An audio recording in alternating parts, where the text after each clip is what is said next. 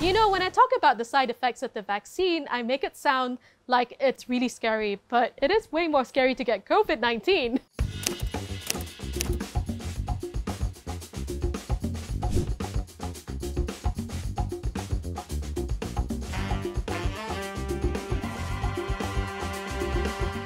One of the most popular questions is mRNA proven to be safe yet, and does it alter your cells? So we need to begin with explaining how the RNA vaccines work.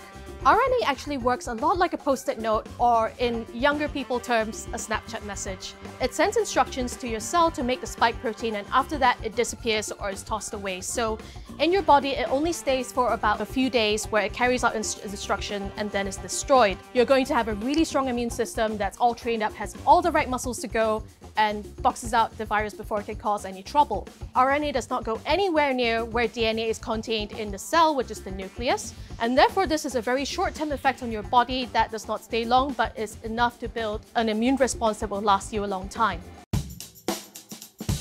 So first we need to explain what efficacy is. Efficacy describes in a trial how likely a vaccinated person is to get COVID-19 compared to an unvaccinated person if both of them were exposed to the virus. So no vaccine is actually 100%.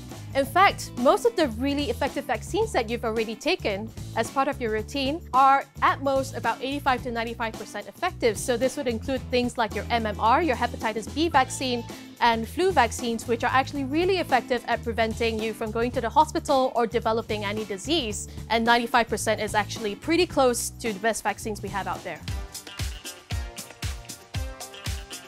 Well, it's famously known that most drugs and vaccines take a very long time in development, but actually the biggest roadblocks are money and the approval and the bureaucratic approval process for many of these drugs. Basically, all the money roadblocks were removed, many grants were set aside for developing COVID-19 vaccines and treatments, and also approvals were done a lot more quickly than usual. And this is the power of when everyone bands together and trusts the science. We went through all the necessary phases of the usual clinical trials, and we did not shorten the period of time it would take to assess whether the vaccines or the drugs were safe.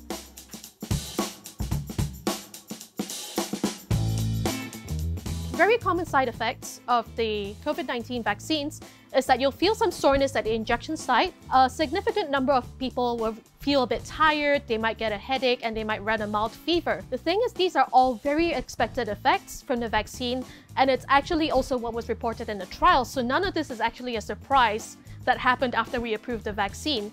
And they all subside within about 2 or 3 days. There have been some alarm and concern about the reports of individuals who got severe allergic reactions to the vaccine, which means that they developed shortness of breath and had to be treated very quickly. This is actually a very rare side effect to the vaccine. The observation period of 30 minutes is actually meant to catch these reactions, and to reiterate, this is extremely rare.